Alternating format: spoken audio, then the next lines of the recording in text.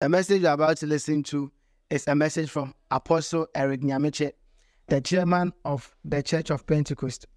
Apostle Eric Nyamekye preaches the gospel in its simplest form to help the believers walk in Christ and also how the believer relates with his world. This year, the message is on unleashing the church to possess nation. Join us and let's learn from Apostle Eric Nyamekye and be a blessing to the world. If you are new to this page, make sure that you subscribe to the channel and turn on that notification bell so that when new videos are uploaded, you can have access to it. Make sure you go to our homepage and check out for more videos. Thank you. The battle over sex and morality. The battle over sex and morality. Sit back and then watch this.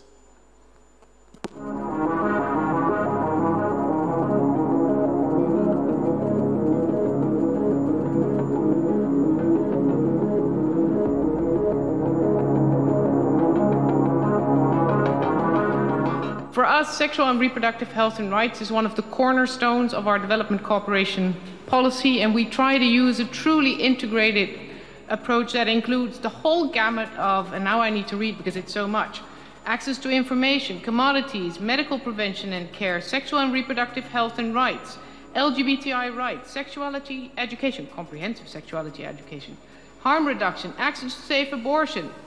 The groundbreaking achievements from 1994 are under attack. Former allies have changed positions, and we are now spending time, as many already have said, and resources trying to protect the agenda we agreed on 25 years ago. And I've had the honor of serving on both Prime Minister Trudeau, but also President Macron's Gender Equality Advisory Council. And what we did was that we collated 79 progressive laws and legal frameworks within the whole lives of girls and women and gender equality, including the full suite of SRHR, safe abortion, CSE, family planning, and for all, also the most marginalized, the LGBTQI, people with disabilities. This, I think, is a crucial strategy for UNFPA at the global level, at the regional level, most importantly at the country level, to move the ICPD agenda. And this is why we have jointly been advocating for comprehensive sexuality education for young people. Ladies and gentlemen, an important step forward is to digitalize comprehensive sexual education. Something that UNFPA is looking into. We gotta be inclusive. It's LGBTQI, it's people with disabilities, it's indigenous, it's everybody. Leave no one behind. Universal health coverage agenda must privilege sexual and reproductive health and rights. But the rights and choices agenda is how we are going to fulfill the unfinished business of the ICPD. I'm going to Nairobi because sexual and reproductive health and rights are under attack. Sweden and our like-minded will not back down. For us, ensuring sexual and reproductive services and rights for everyone is the right thing to do. Support for sexual and reproductive health and rights, despite what we say here, despite our worries, it's broad, it's growing, and it's cross-regional. We can push back against the pushback. We're going to come with our people and with our money, and we'll bring our strategies and our history of 35 years of fighting for women's sexual reproductive justice. I saw why it's so important that countries like Denmark continue to fight for women and girls' right to decide over their own body, their own life. We have to speed up the promise of Cairo reality before 2030. Have people who are in power, leaders of some countries, who call our agenda on sexual and reproductive health and rights harmful, when in fact I think denial of that agenda is what is seriously harmful. The opposition is strong, but we're stronger. And there is a mobilization that I have personally not seen for many, many years.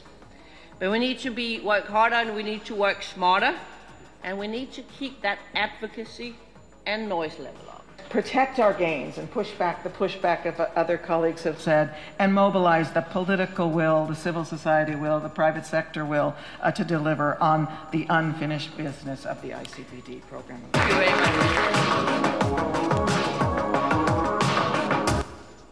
1994, there was an agreement. They believe that this decision that they have taken to educate the whole world on comprehensive, or some people call it progressive sexuality education. And they don't want to leave anyone behind. Leave no one behind. They describe it as unfinished business. Maybe this is the first time you are setting eyes on this video. I'll soon recap what they said, and then I'll zoom into what we want to study this morning. What has UNFPA events at the UN got to do with PENSA Conference? This discussion was at the UN by the UNFPA. But this is just to bring our minds to the fact that there is a battle over sex and morality. In fact, the real battle is against our Christ and His word. There are many people who have vowed to promote comprehensive or progressive sexual education. Morality is being redefined by human beings. The creation is redefining sex and morality for the Creator.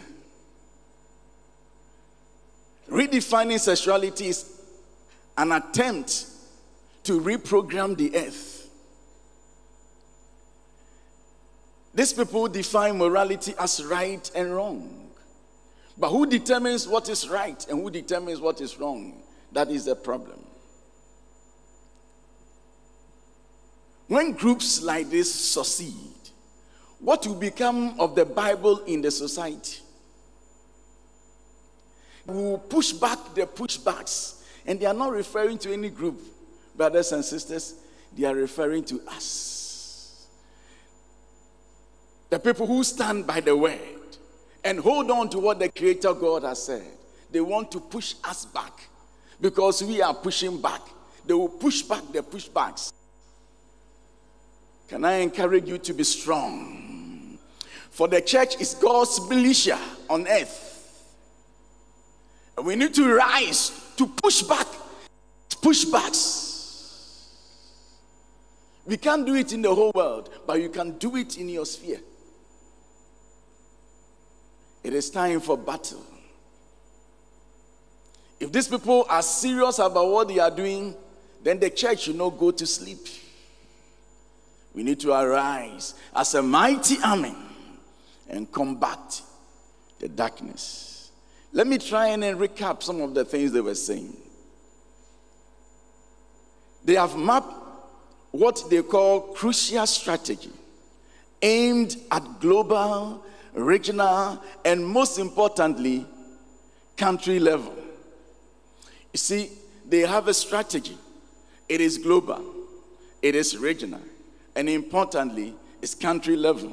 You heard what happened recently in Ghana. Yeah. They have been able to map themselves into the heart of the nation. They have infiltrated into our ranks. That is a fact. They are determined to protect the gains and to push back the pushbacks and mobilize the political will, the civil society will, the private sector will to deliver on what they describe as the unfinished business. They are determined to protect whatever gains they have gained.